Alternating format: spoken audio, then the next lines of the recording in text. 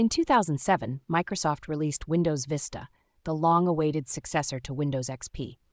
Expectations were sky high after years of delays, code rewrites, and promises of revolutionary features. However, when Vista finally launched, it quickly became one of the most criticized operating systems in history.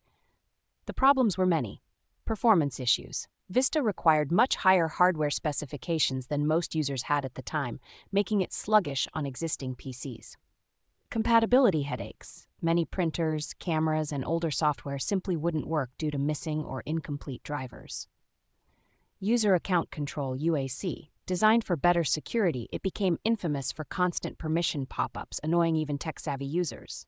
Bloated design.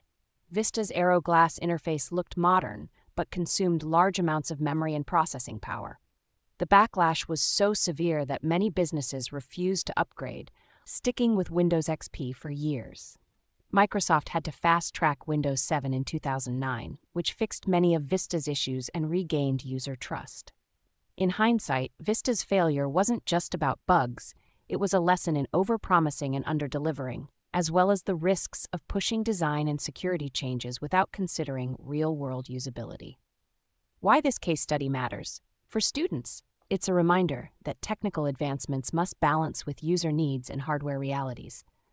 For teachers, a practical example of software project management failures and the importance of beta testing with real users. For professionals, a case in how brand trust can be damaged by prioritizing flashy features over stability and compatibility.